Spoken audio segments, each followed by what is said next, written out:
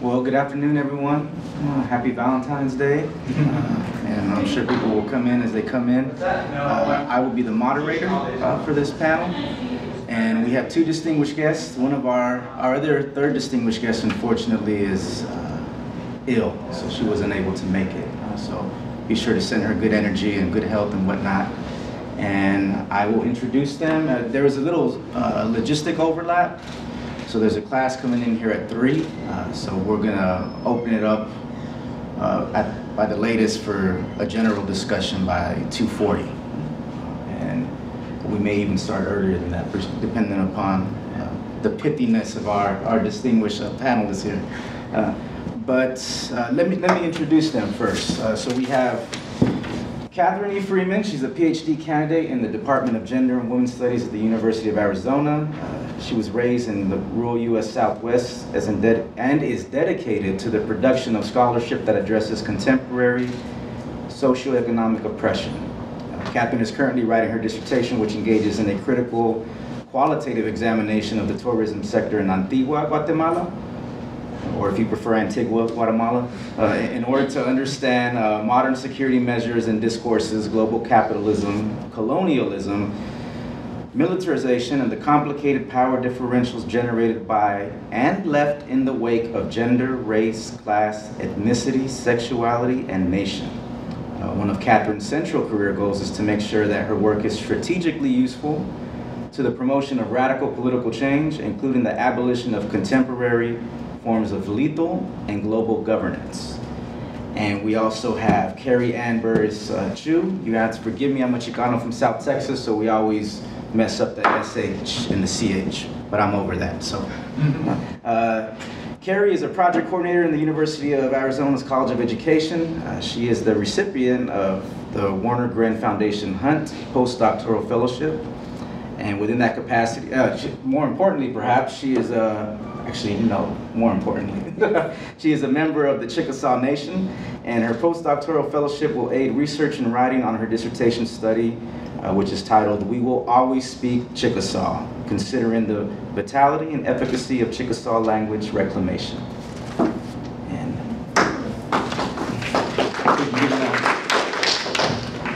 thank you so much for the introduction, for allowing me to be here today. I'm very excited to be here and to be able to talk about these topics with you all, and within the specific context of the U.S. Southwest, to which I have dedicated most of my scholarship at this point and my activist efforts to improving people's life chances who live in this area.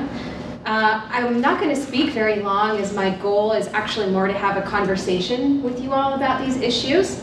So I just want to give a brief overview of why I'm here and why I'm interested in talking about these topics with you all today. If you are interested in continuing to talk about this subject matter after the conference or otherwise networking with me, please feel free to drop me an email. I look at opportunities like this as chances to start conversations to continue important organizing efforts here in the Southwest. And so my email address is right up here, freemank@email.arizona.edu, and I would welcome to hear from you. So to begin, I identify, write, and conduct research as an insurgent scholar.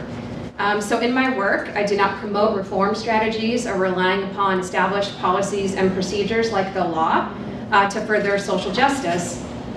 In fact, I see these approaches as ultimately furthering the cultural, economic, and historical grasp of the settler colonial state, or what I write about as coloniality.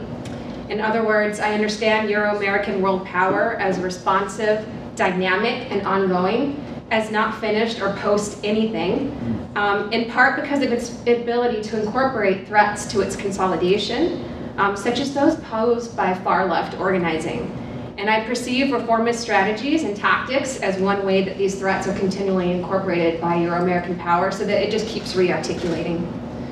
So, given this, I am more interested in writing about, researching, and working towards abolishing coloniality in all of its forms and manifestations.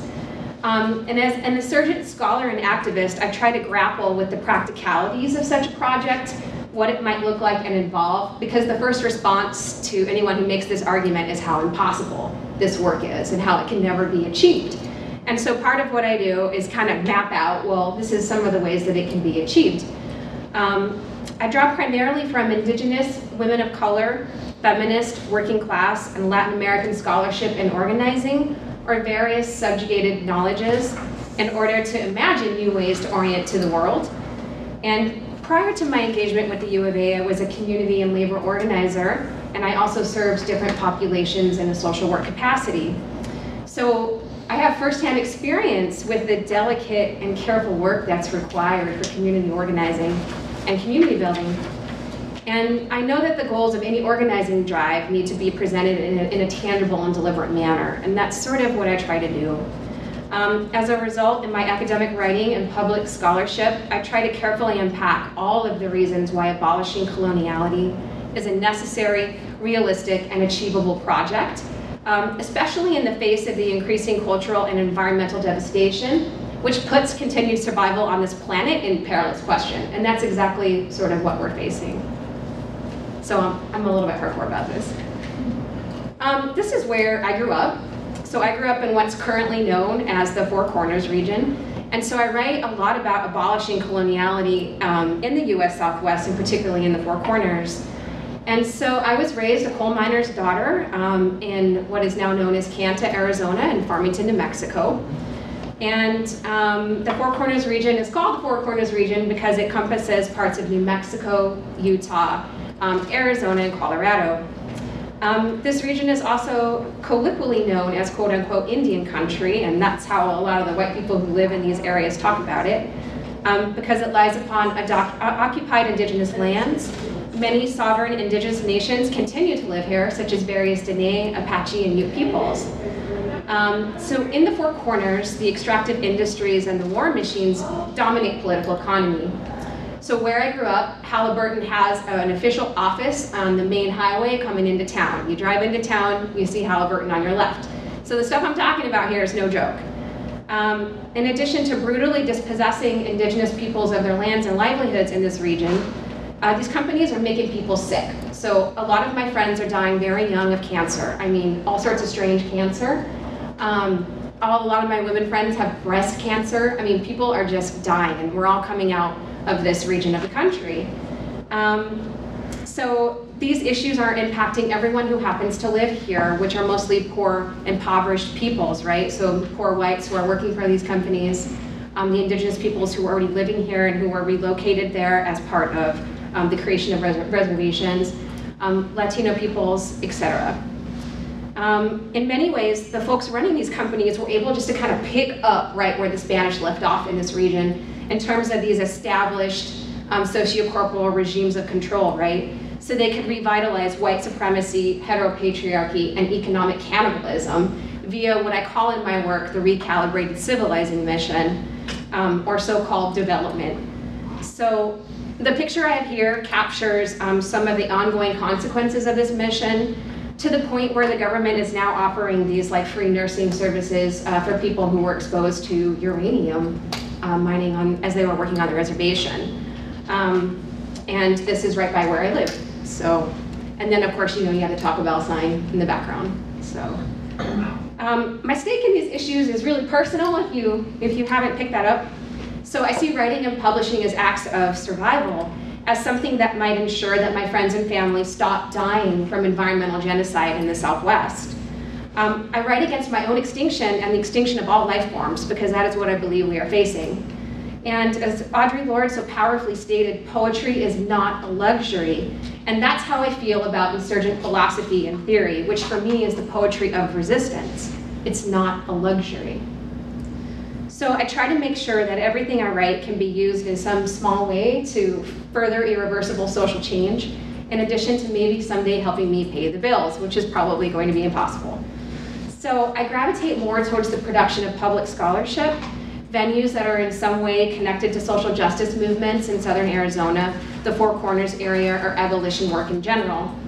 So I try to use this scholarship as a means of leveraging the academy as an instrument for the production of critical insurgent and social theory. I want universities and colleges to be accountable to the various communities they're supposed to serve, especially in the context of the rural Southwest, where higher education is one of the only options for employment or to literally escape poverty and these death worlds outside of resource extraction and the war machine. So in my mind, if the academy is not held accountable to such communities, it remains a potent and unchallenged site for what Fanon called colonial recognition, for the internalization of the civilizing language, culture, and universe, or your American worldview, your American power is worldview, ideology, and hierarchy. And the reason for this is because the Euro-American Academy was created to materialize colonial recognition, to give it form, to consolidate and sanction white supremacy, heteropatriarchy, and classism as actual indicators of cultural refinement and progress.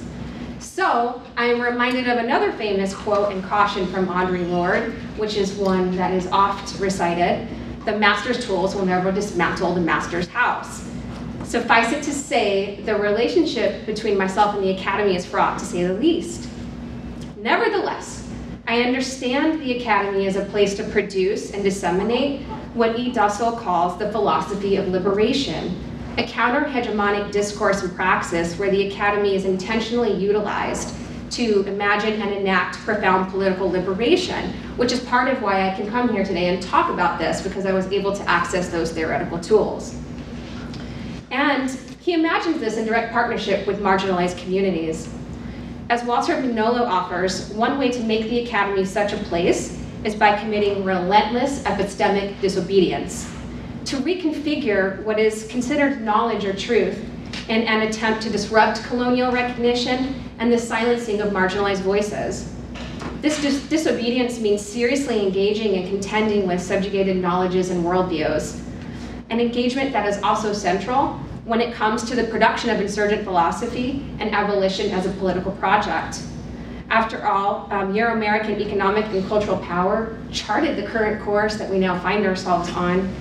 So epistemic disobedience is rebuking this process of colonial recognition, or what Gloria Anzaldúa calls the colonial wound, in an attempt to transform the academy into a site of sustained protest, interchange, fluidity, possibility, and community organizing.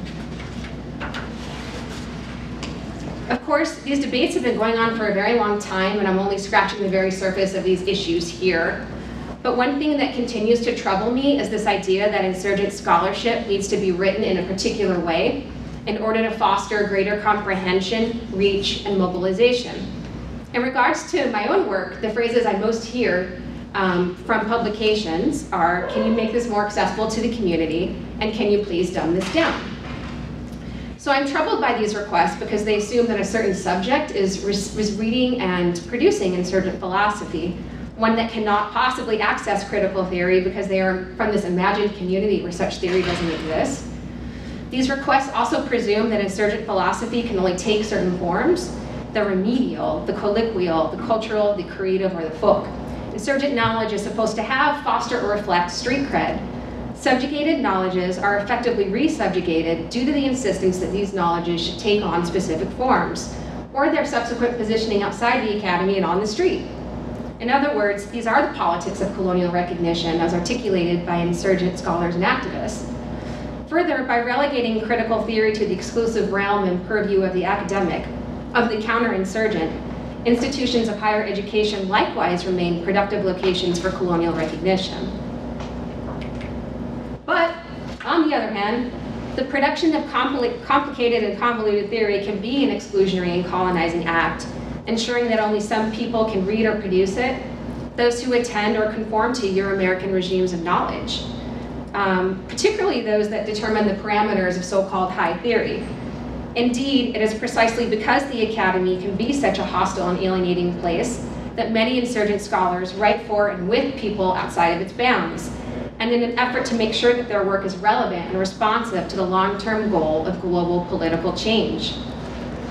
As is probably clear by now, I offer no easy answers concerning these issues because they are so multifaceted, complicated, nuanced, and delicate.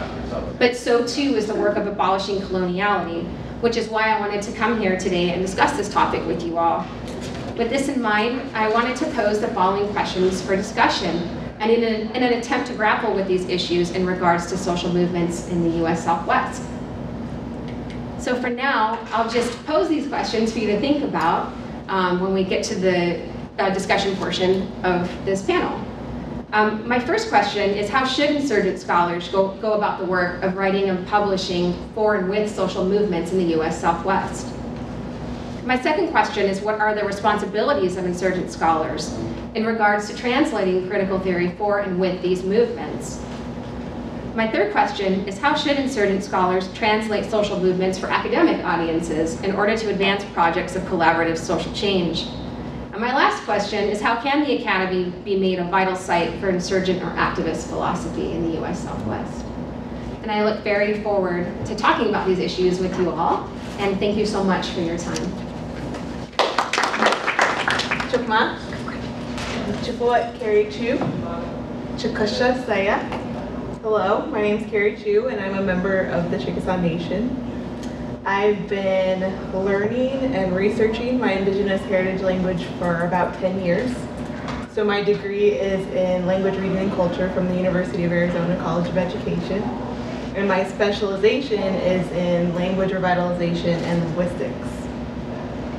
So my presentation today draws on my experiences as a scholar, educator, and language activist to explore research and writing protocols that reflect and respect my language and my cultural teachings.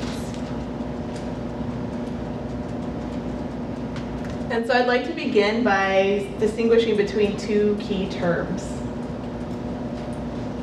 So most likely you've heard the term language revitalization, and I use this term to talk about increasing the number of speakers of a language and also the domains where that language is used. So for example, the home or the school.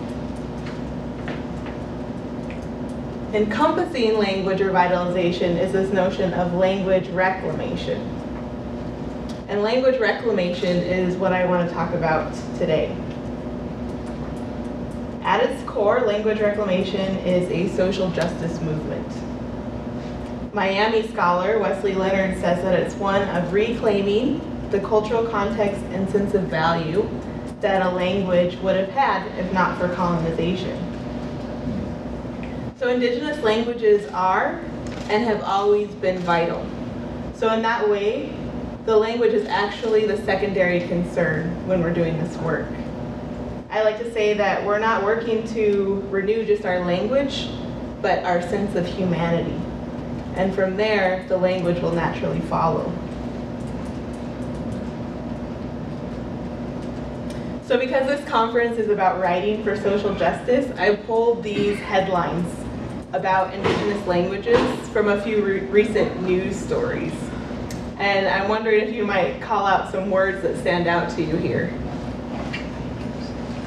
Extinction. Extinction. Danger. Mm-hmm. Voices of the past. Yeah, past. Exactly.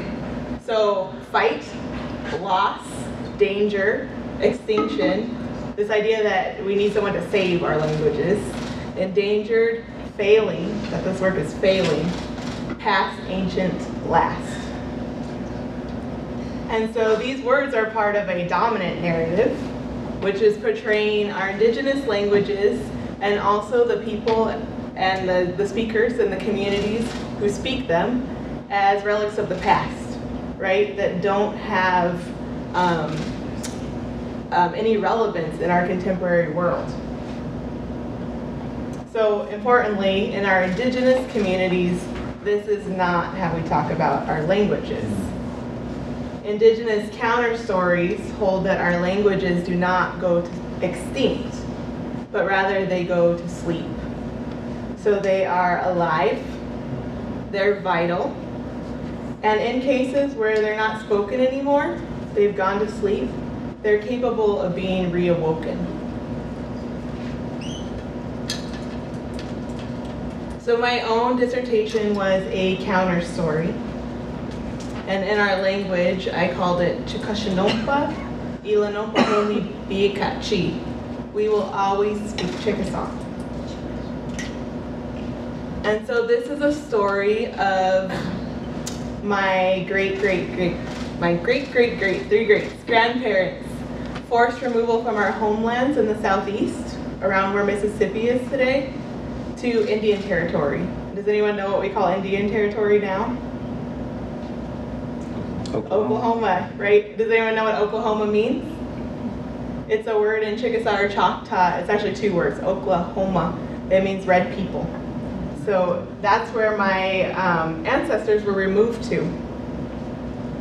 And so this story also includes an English-only boarding school era. So this picture includes my great-great-grandmother with her classmates. And her generation learned that she should speak English and that she should only speak English. And this is a story that includes years of enduring pressure to assimilate. This is my great-grandfather with his two sons. And I didn't know my great-grandfather, but I can assume that if he knew the language at all, he probably understood it, but he didn't speak it himself.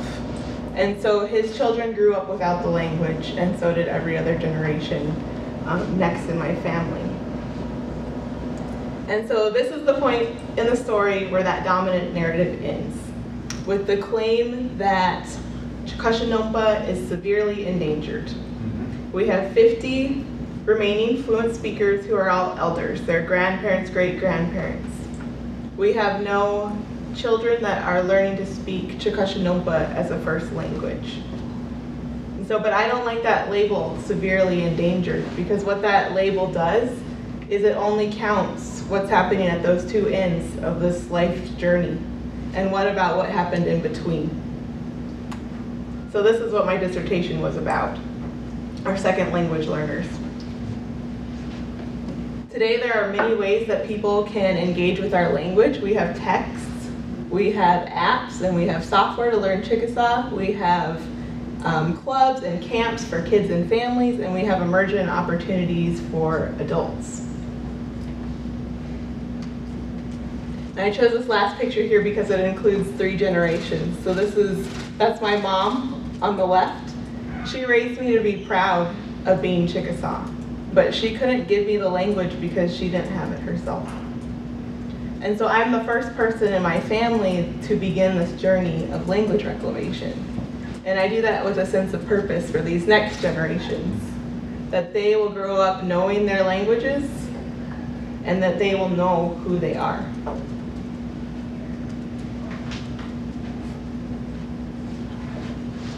Telling my community and my language's counter story required certain ethical considerations, because this wasn't just a story about myself.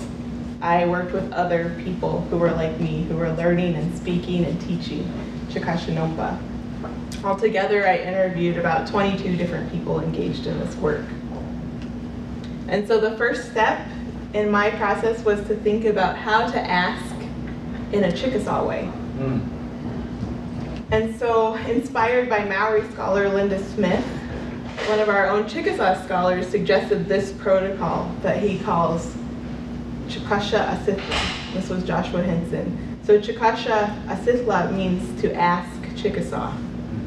To ask in a way that's respectful, transparent, humble, reciprocal, and careful. And so this was central to my process of interviewing.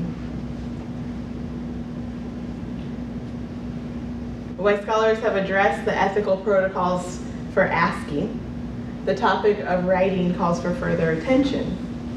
Because as Linda Smith says, if we write without thinking critically, it can be dangerous.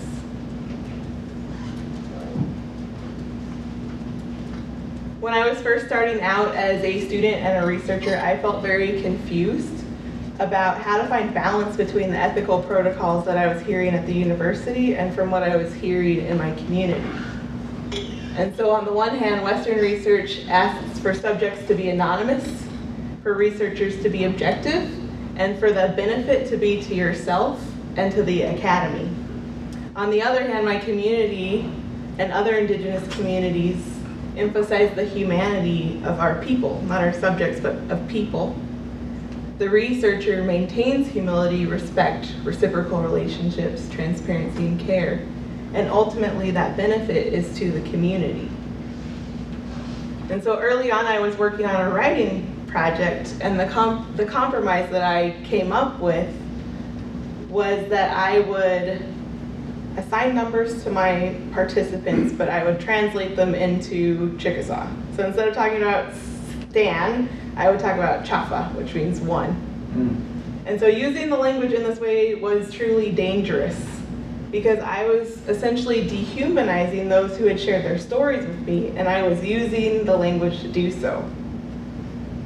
I realized from that mistake that instead of trying to plug my language into a Western research framework, I needed to think about how my writing process as an Indigenous person might actually reflect my language and my cultural teachings. So when I began my dissertation research, one of the first things that I did was got tribal IRB approval to give participants a choice about using their real names, and if they didn't want to use them, what pseudonym they would like to use. But really that wasn't enough. So I began to think about what it meant to not just ask Chickasaw, but to write Chickasaw. And I call this Chikashsha holissochi. I liken this process to beadwork, which is a cultural art form that I practice. And as Ace Greenwood, who's a Chickasaw artist, said, beadwork is essentially a process of storytelling with your hands. When I learned to bead, I was taught two things. The first is that when you bead something for someone, you need to be thinking good thoughts about them. The second lesson that I learned early on was that when you bead, sometimes the beads break. And if you are beading and all of a sudden the beads just keep breaking, that is the beads telling you that something's wrong. You're not having a good mind and you need to stop. So I thought about this when I was writing. There would be times when I would get what many refer to as writer's block. And I remember one time this happened, I had taken all my interviews and I put them into In Vivo, which is the software that you can use to code interviews. So essentially you're taking chunks from each of the interviews and you're putting them under themes that you've identified. What happened was that I had dissected all of these words, and so I went to sit down to write it up and I couldn't write. So I had to reflect on that. Why couldn't I write?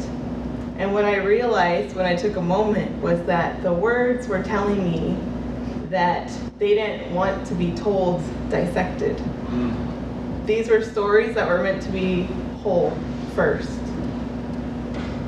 And so with a good mind, thinking good thoughts about each person as I wrote their story, I returned to writing, and that process began to flow again.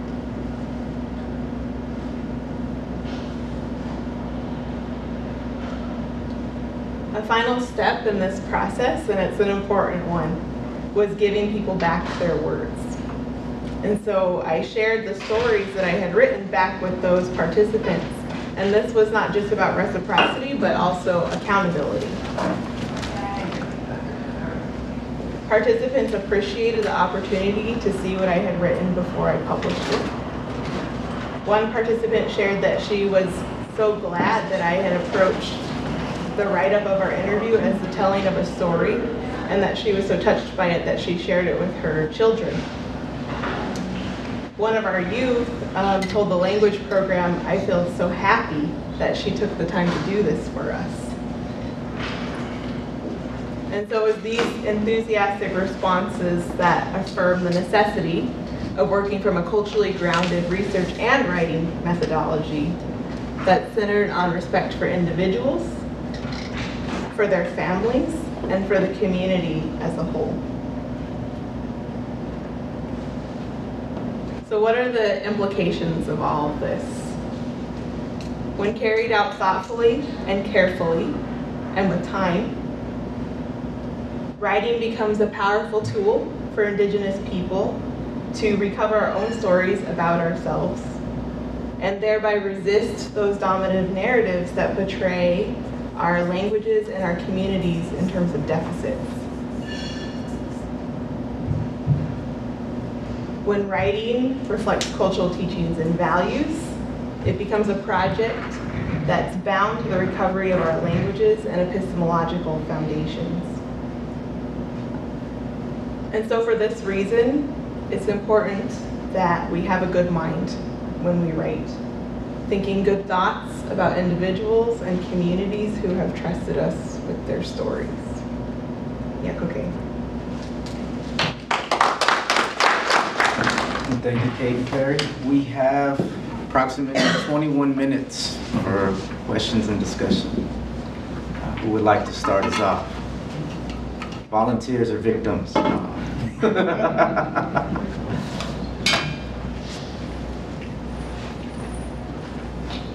Well, I would like to make an observation while y'all are gathering your thoughts that connects both of y'all's decolonial scholarship. Because within the decolonial work that both of y'all are doing, and then if we attach that to the other work that's out there and the other ways, decolonial ways of being, is there's the interconnectedness of it all. So that's the balance, the counterbalance to the extinction is the ecological niche that is there. So although there is the interconnectedness of it all, if I could be a little literary, there's also the frailty of it all, which is a sentence in Cormac McCarthy's The Road, when he's reflecting on the precariousness of their whole situation. It's one of his observations. Not only does he have to protect his son, but he has this interconnectedness that acknowledges the frailty of it all. So hopefully that gets us started, because I have a lot more questions, but I don't want to bogart the discussion time.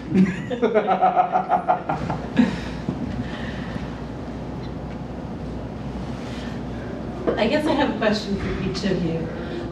Kate, I love the optimism and kind of utopian vision of abolitionism, in imagining that you don't want to participate with any kind of reformist project because it's all messed up and we have to just begin with decolonization, period. I'm just curious what that looks like for you. So I've been trying out different methods on various organizing drives, like using various stuff that I'm working on as like test cases, you know. And mostly what has to happen is that you start off with your basic organizing group, you go through all the established policies and procedures, people get the smackdown from those entities, and by that point, which is usually 6 months to a year out, people start to shift to thinking, what would it be like if we just refused to negotiate with these entities and started thinking about new ways to orient to the world? So part of it is actually like walking with people through that journey, you know, and not refusing to work with people who want the reformist approach. You know, that would be impossible to my long-term goal, right? To a long-term goal of abolition. But it's more to start speaking it into existence so that people start to think it's possible. And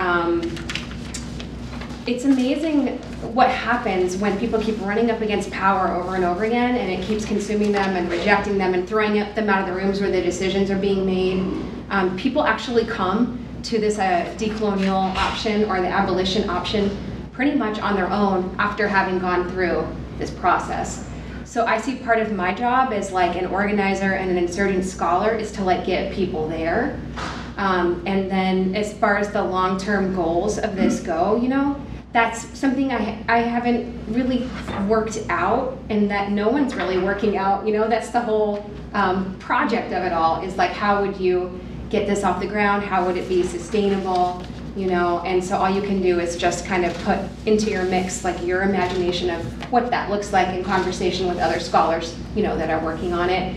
But most of this stuff is definitely, you know, coming from the convergence of people reviewing and interacting with subjugated knowledges and ways of orienting with the world. One of those being about rethinking how life is understood and conceived, you know. But these are things I've been trying out in my own organizing. But you don't just start off with a group of people who are ready to enact abolition. Mostly that comes after you've walked through the process. And can I follow up with a question for Kari? It's such a sweet interaction between the two papers. Yours just seemed very macro, Kate, and Kari, I loved the way it seemed like it is a process of decolonization in practice. But given that you too are in an institution and working in these kind of subjugated spaces, I was curious, just for example, how your work with the Human Subjects Board at the U of A interacted with your work with the Human Subjects Board in the tribal sense. So like, did you find that there was a conflict between the two? And is the way that your role in this institution interferes with, or like how do you negotiate the space between the expectations of those two bodies, institutional bodies, cultures? Right, and it's different at different universities. So when I shared that example of having to keep my subjects anonymous, that was when I was working on my master's thesis, which was at UCLA. And at that time, that was probably 2011, 2010. Our tribe's IRB has been, it's been established for a while, but it's run out of our hospital. So it was very geared towards biomedical. So they weren't really doing a lot of approval of the qualitative research. So when I went through UCLA, I had to get the university IRB approval to do interviews with people. And then I just wrote a letter to our governor, you know, that this is what I'm doing. And that was sort of how that worked. But the problem was that the university wanted people to remain anonymous, you know, people can't be tied to their names. And what happened was people read my thesis and they're like, well, we know who everybody is. We can just tell, right? There's only so many people that are doing this work, and I interviewed all of them. So when I got to U of A, our tribal IRB had developed a little bit more, so it was possible to go through the Chickasaw Nation IRB for approval. And so essentially, U of A deferred to the tribal IRB. So I had to fill out a little bit of paperwork for them, but ultimately it was the tribal IRB that oversaw that research. And there was a lot more flexibility in terms of allowing people to use their names and what, you know, thinking through some of these questions about what the community really needs from this research. Although they would not let me allow youth in my study to use their real names. And that was a problem because one of the youth, for example, the one who said, I'm so happy that she did this for us, she also said, why are you calling me this other name that's not my name? And working with the IRB, I eventually got approval that I could use her name, but that process took a year. So by the time I went back to her and said, you know, do you want me to change your name in this? She wasn't interested in it. You know, like we had moved on from that, a year had passed. It wasn't on her mind anymore, so it is hard navigating, you know, those sort of like ethical procedures through the IRBs. It's hard to get that immediate response, like why can't we let this youth attach her name to her story, and she has a very valid point that she wants that to happen.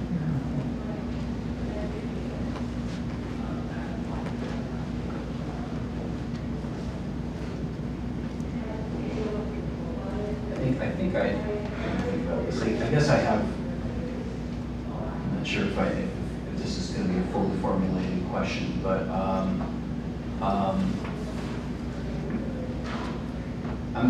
one place where I do feel there might be a sort of a sort of distinction in approach between what I felt to in your papers. There would be colonial projects, but I would say there's also a kind of a difference between a sort of approach that's sort of organized around sort of the objective of abolition and a project that, you know, is organized around a project of recuperation. And I guess I'm just wondering if, for both of you, whether there's something valuable about the other's approach in that respect. In other words, in the context of the kind of social movement work you're interested in, Kate, you know, I mean, is there a moment of recuperation that's sometimes necessary, important, you know, not just as a means, but maybe as an end, a way of, say, trying to reimagine and rebuild institutions in ways that, say, are no longer colonial, but are not simply about the abolition or the eradication of the institution.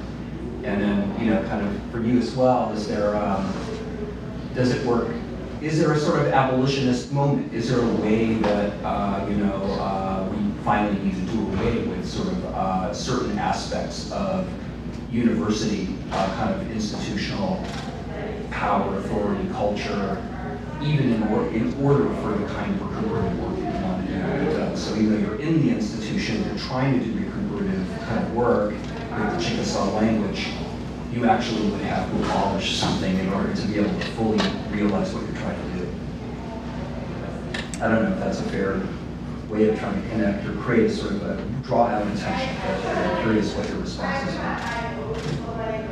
So, are you asking me, can you like rephrase your question? Is it about like, is there something that you recuperate along the way to the goal of reaching abolition, or? Well, I think I got a little lost. There's a tension, so, okay, I mean, there's a tension between, you know, abolition usually sort of implies that the sort of the end game is the doing away with a certain kind of institutional power that we could call colonial, we could call it capitalist. You know, an earlier version of the kind of conflict you're talking about would have been maybe kind of like socialist politics in the 19th century, where there were similar kind of, you know, disagreements between revolutionary and reformist movements. Totally. And the reformist movements would say, hey, people are suffering now, we need to change these institutions in order to make life better for people right now, right totally. here. And then the revolutionary movements would say, if you do that, you're making people think that capitalism is tolerable and you're trying to prop up a system that is fundamentally exploitative. Let's try to bring it down, right? And so my question is there something on the reformist sort of agenda, this way of sort of trying to imagine the need for certain, you know, kind of reconfiguring of institutions in order to make life livable, right, important yes. to your project? Yes, and in my work, I call those so I talk about those strategies. So basically in my writing and how I'm thinking about this, I promote abolition as a necessarily compassionate, generous practice, you know, where you're not going around and telling people that they're selling out because they're putting food on the table to keep their families alive. Like, that's not my goal. But I do call reformist strategies in my work counterinsurgent survival strategies, because I do want to highlight like how those kind of strategies keep this power consistently vital, and they re-articulate it. So I do call those counterinsurgent survival strategies. But to call out that, like, if your long-term goal is to maybe orient towards the world in a new way, then this is something that's going to meet your short-term needs, but then in the long term, you know, you're still facing these other issues. So that's why I separate those out. But I would never tell people, you know, not to go for those things that are going to increase their chances of a, you know, healthy life and survival on this planet. I'm just saying that, like, that's the short-term solution, but in the long term, your children's children might not have water, for example.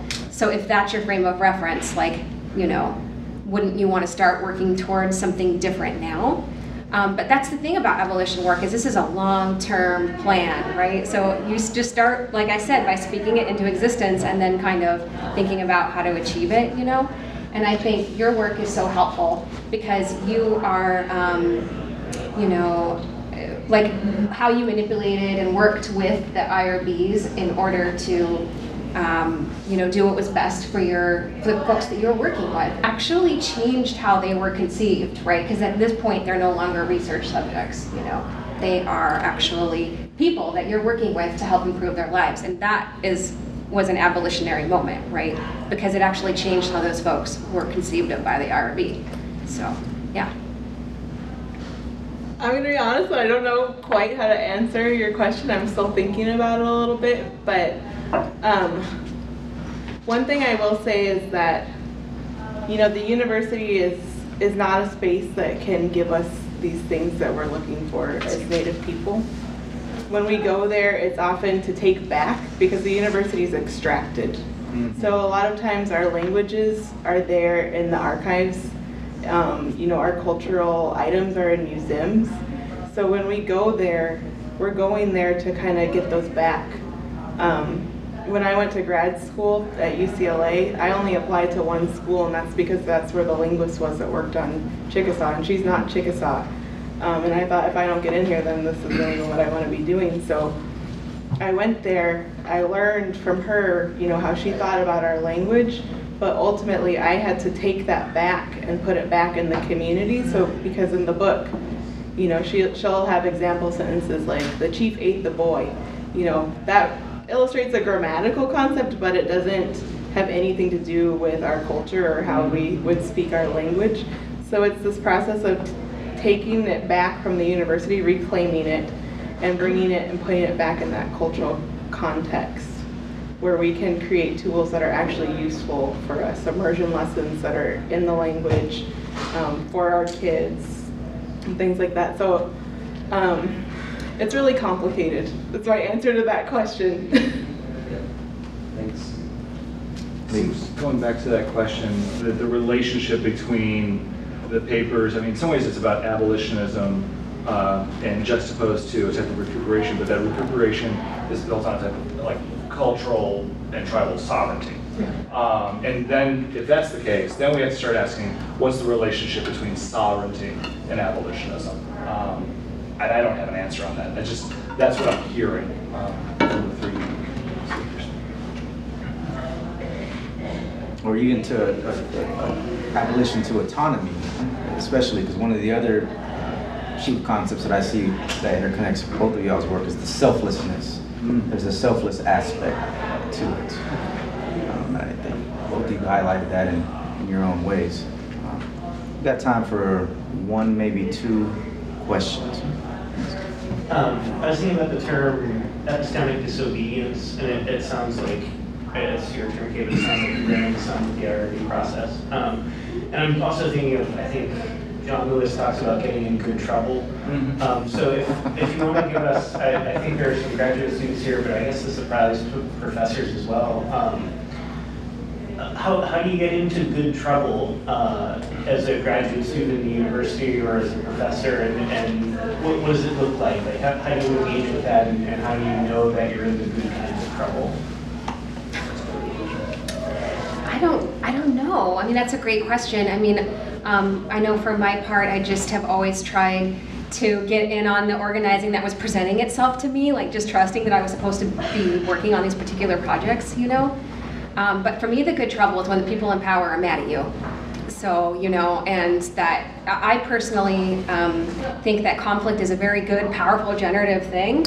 And I've always enjoyed it, you know? And so whenever I'm in like that kind of situation where I'm butting up against, you know, power and its fortifications, that to me is good trouble. But for other people I organize with, they don't want to do that, you know what I mean? They want to stay under the radar. They don't want to butt up against that kind of trouble. They want to come in after maybe we've pushed that power down a little bit. And that's fine too, that's good trouble for them. And so I really think a lot of the stuff is negotiated through the organizing, you know? But I mean, like I said, I think that a lot of times like conflict is the good trouble for me, but I don't know. For you? Yeah, I think a lot of times I stumble into it without knowing, and then when people react, that's when I realize that situation exists. So recently I went into a university anthropology building, and the chair of the department told me that essentially that my presence there made him feel guilty. They had human remains in their basement, and we're doing, you know, continued excavation work, and so yeah, still, yeah. And so I think a lot of times as a Native person, just walking through the university, that's where I'm finding myself, without even realizing that I was causing someone to kind of check their privilege and, you know, what their work was really doing to Indigenous communities. We got time for one more, huh? I'm gonna have to use that, by the way. I'm gonna incorporate that into my repertoire, huh? Getting into some good trouble, huh? And epistemic disobedience isn't my term. It's Walter Mignolo. You should check him out. He has a whole article about it, and it actually gives more suggestions for how to go about this than I did today. The darker side of modernity, huh? It's got a little Pink Floyd ishness to it too. For the insurgent scholar. for the bricks in the wall. Well, I want to thank our panelists again, and I want to thank you all for being here and participating. And for those of you who are going to be in Tucson tomorrow, safe travels, and we'll see you there. Please, thank you.